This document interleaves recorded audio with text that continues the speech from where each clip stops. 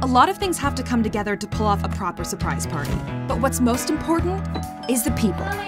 Which can be tough because Tina, who's hosting, lives north of town, Greg's coming from far away and running late, and Kate, the birthday girl, is still on her way to meet up with Ben, who will take her to the party.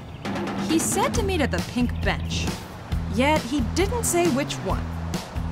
But that's no problem, because Ben can use Google Maps to share his precise location in real time, for exactly as long as he wants, and only with Kate.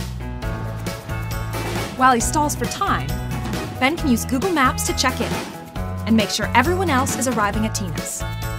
Then, when it's time to hit the road and head to the party, he shares their route and ETA with the others, so they know just when to expect them.